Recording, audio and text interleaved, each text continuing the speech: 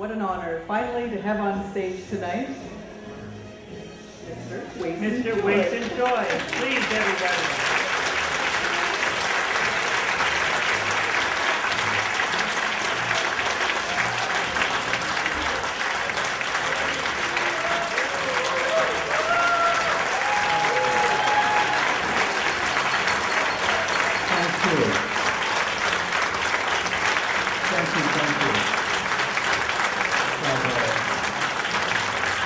You have to sit down because I'm going to pretend, as I told my friends, I'm going to pretend to be humble tonight. Can you hear me over the joy next door? Is this on now? Is this better? Is this better? Okay. This is quite wonderful actually because they were playing a Chinese opera of sorts. And they should have had that because I grew up with the Chinese opera in the background. When I found out that I was adopted in 1995, it turns out that my father was a member of the Cantonese Opera Company. So I welcome the extra noise because you can hear whatever you think you want to hear. And secondly, I just a few weeks ago discovered through a wonderful family that I now know the name of my mother. And when you buy my next book, I just might tell you. Further, what is so joyful about this coming full circle is that one of my greatest influences, Jacob Zilber, passed away a few weeks ago. And what I remember well of all is that he has never passed from me. And he is in all my books, as is Alice and the Zilber family, as is my aunts Mary and Frida. And quite frankly, to tell you the truth, as all of you who have read my books and are here, and those who have not read the books might buy them because you don't have to read them if you buy them. So we want to be sure you understand writers need support. The Bookmark event is absolutely fabulous. It is going to do what they do in England and in France and in New York. They are going to honor the writing, the people who keep alive the stories of the past. I happen to be the first one, but your support of this evening's work, and with Miranda Hill's absolute inspiration, writers will be as important as those who build the buildings and those who now live in them and have their stories told.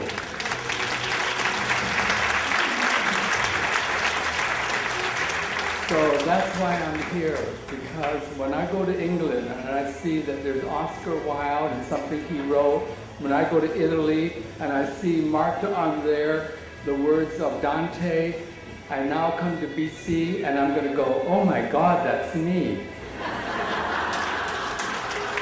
See how humble I am?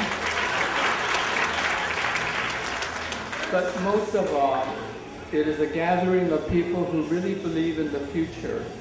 Just a few weeks ago, I had a kind of asthma attack. I was overwhelmed by the habit of landscapers today of planting male trees.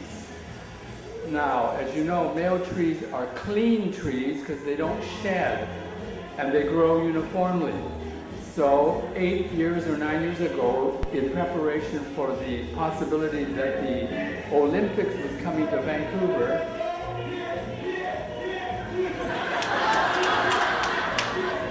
they planted male trees.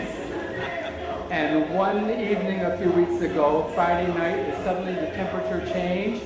And what male trees, what males always do when this is their last chance, they had an orgasm.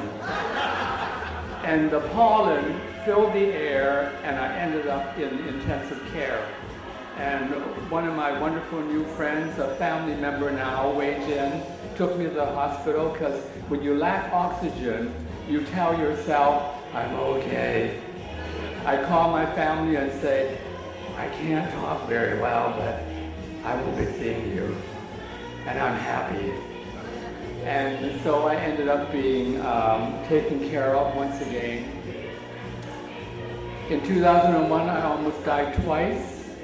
And in 2004, I had another heart attack and I had a quadruple bypass. And I want to tell you something. It's better to be alive and in good health. So today you had vegetarian food. Right after this, I'm going to Kentucky Fried Chicken. I'm sorry, we can't be perfect. But what's more important is, imperfect as situations are, I don't find that imperfect. Next door, they just had a wedding. They're getting married. The two don't know what they're getting into. It's good for them to have a lot of noise and drink.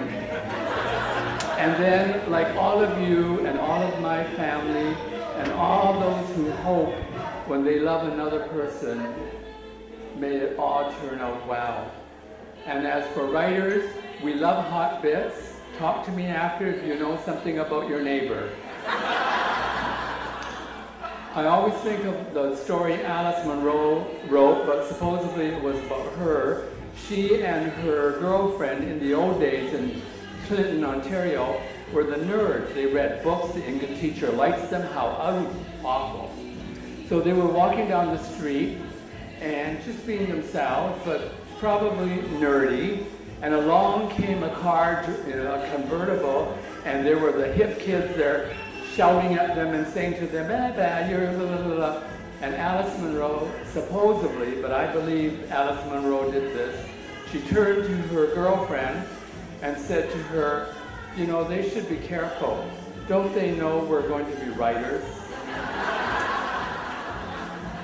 It's been so much fun writing about burning the Chinese school down. And yet, even that bitter experience for me meant that one day it would bloom into something that made Chinatown real. So I thank you all. My life as a person, as a gay person, as a son, as an adopted son, as a friend, as a member of two families in Toronto, one in Toronto and one in Caledon. I've been with one family, Caucasian, for almost 50 years now, and I'm the godfather of their two children. And one recent family, because my father came to live with me when he was not doing well with cancer, and my dear Aunt Mary could not continue to take care of him. He came to live with me, and I had another family, started with a student that I mentored, with him and his girlfriend. My life is unusual, and it said to me what is true about all life. Family is who loves you. Chinatown is not pure, it is not perfect. Some of the rich people that have come entitled from other countries, and I need to add from China, have protested at schools where the Jade Peony is taught. Apparently some of the teachers tell me they complain that this is a story about peasants. We're not peasants. And it wasn't a story to them about human beings. They don't read the book, they just don't like it. But their family members read it, their children read it, and I get the response that eventually the family is divided between the new history, the new wave of those who come over here who don't have to struggle because we struggled before them, and the histories of those who, for example, like friends like Nate Shu, Larry Wong, King, oh my gosh, all of you are in this room, the Lees. We are saying to them, we're not as good as you, we're not as bad as you, we are the survivors upon which you stand, and we ain't sitting down.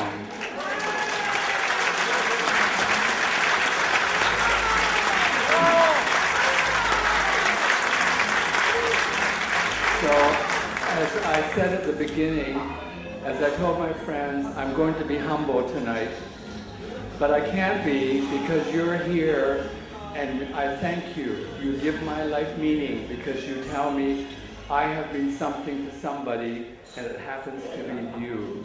Thank you so much. Thank you, readers. Thank you to those who don't read, but who buy the book. And I can only say I love you all for all the reasons that make it worthwhile. Thank you.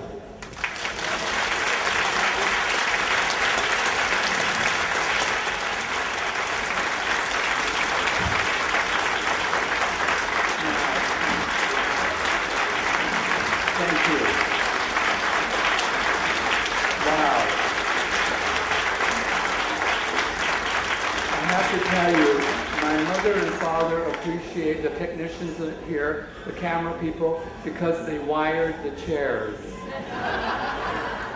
There you are.